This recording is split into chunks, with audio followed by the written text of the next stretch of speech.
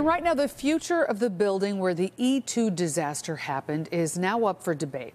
It happened February 17th, 2003. A stampede happened in the overcrowded nightclub when pepper spray was used to break up a fight. 21 people died and 50 others were injured. The developer who owns the building wants to tear it down, but the city of Chicago says not so fast.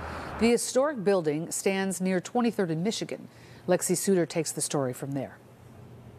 It was an emotional discussion inside City Hall today about what to do with this building, now vacant, but it was the former E2 nightclub. The emotional aspect, not from the city or the developer, but for the family members who lost loved ones in February of 2003.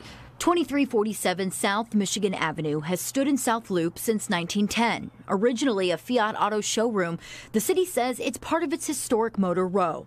But in recent history, it's a location of loss. About the building, I just feel like it should be torn down. Mary Carwell lost her daughter in the stampede that killed 21 people trying to exit the E2 nightclub.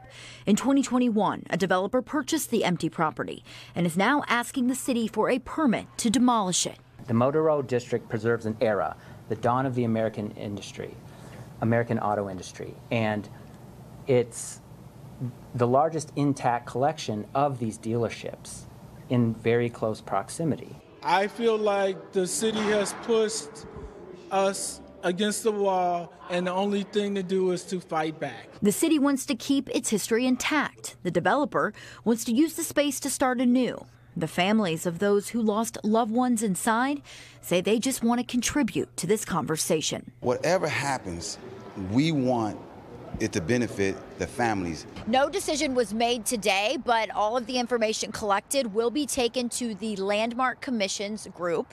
They will then put it up for a vote. Likely that vote will happen on November 7th. Lexi Sutter, NBC5 News. Thanks to Lexi.